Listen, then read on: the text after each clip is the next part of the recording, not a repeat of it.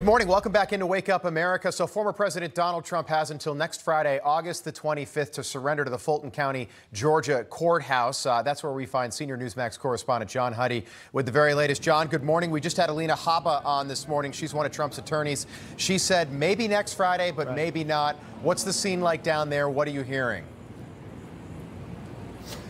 Yeah, well, it's, what we're hearing is that more than likely the defendants, all 19, are going to, submit motions for dismissal, or at least to try to get the case moved out of Fulton County. That's what former President Trump's chief of staff, Mark Meadows, is trying to do right now. We know that his legal team filed a 14-page motion yesterday to get his case and the charges against him moved to U.S. District Court, basically citing federal law, contending that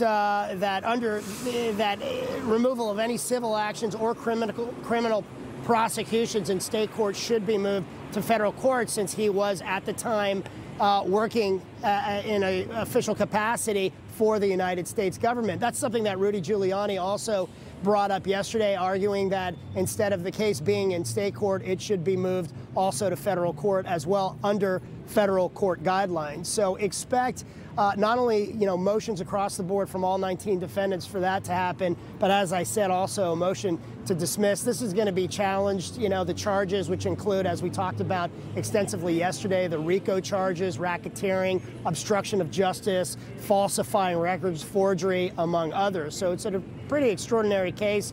Speaking of Rudy Giuliani, remember, he was U.S. attorney in New York and really became famous for going after the mafia there on those RICO charges, and now he himself, along with the others, including former President Trump, are facing those charges as well. As far as the scene out here, the road is back open outside the Fulton County Courthouse. Really, it's just media at this point. Yesterday, we saw a much heightened security presence. And before, former President Trump comes here, obviously there's going to have to be the coordination between the Secret Service and local law enforcement as well. That was the case in the other 3 arraignments for those 3 federal indictments.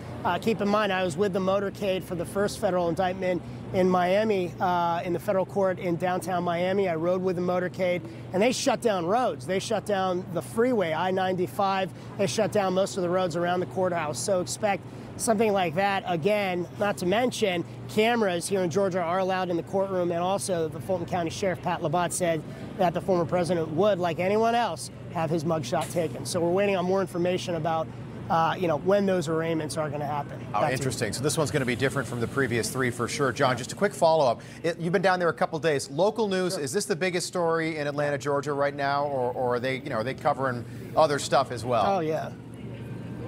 I mean, they're covering other stuff as well, but this has led to headlines for sure. I mean, it was wall-to-wall coverage yesterday about it, not only locally but nationally as well. Yeah. I wonder if that'll help or hurt Trump. I saw the front page of the Atlanta Journal-Constitution yesterday. Going to be interesting for sure. John Huddy, thank you. We appreciate it. Definitely.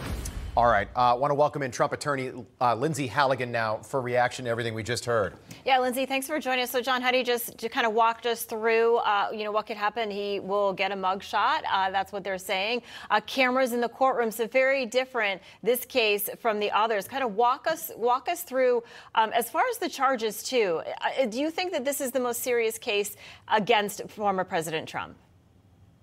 Well, so just to follow up on the removal issue, this case should be removed. This indictment is exactly the type of state interference in a federal official's duty that the Supremacy Clause of the United States Constitution prohibits.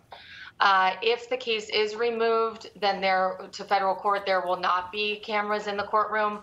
But Ms. Willis seems to want this case to be televised. And I'm sure she's very proud of herself, but let's remember how easy it is to indict someone. So this indictment doesn't mean a conviction. It's not a crime to contest an election. So here we have yet another prosecutor exercising her artistic license to aggressively and creatively apply the RICO statute to President Trump and his alleged co-conspirators. And, legislative intent when drafting laws matters, and none of the laws President Trump is charged with in these 4 indictments were drafted with the intent to charge the offenses that he is being charged with. Yeah. So, Lindsey, just to be clear, and you're one of the former president's attorneys. Would a motion to get this thing kicked out of the state of or Fulton County, would that happen before the president reports to the Fulton County courthouse? He's got until next Friday, or would we see this appearance, the mugshot, and the whole thing, and then you'd file that motion? I'm not sure what the attorneys are. When the attorneys are going to file it, they can file it now if they want. They can wait until after he surrenders. But these prosecutors are going to keep going too far until they really make a big mistake that exposes their motives. These judges want to take away President Trump's right to attorney-client privilege. Well, the pendulum will swing back at some point, and these prosecutors' conversations with each other that they think are privileged will be exposed one day for everyone to see how politically motivated these indictments really are. Lindsey, stating publicly that we need to have a recount, is that against the law? Because there's something there called the First Amendment.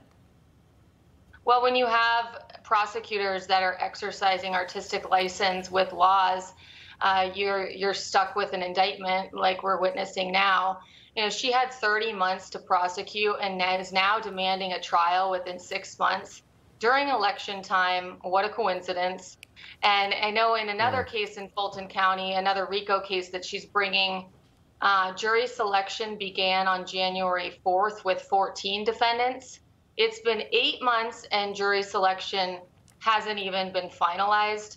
So the fact that she got up there and said that this case with 19 defendants will be tried in 6 months is laughable to anyone that practices law. And the judge should really admonish her for saying that and misrepresenting to the world how quickly a trial of this nature can proceed. So your contention is that Fani Willis, she wants to fast track these to try and get a guilty conviction. You think that's political? That's the contention? Well, yeah, I think that she has her own political aspirations. She just released a fundraising email, I think, last week. Right. She's a very ambitious woman. But yeah, there's no way that this case will be tried in 6 months. Okay. No way. Lindsey Halligan, we appreciate you being with us. We appreciate the perspective. Thank you. Thank you.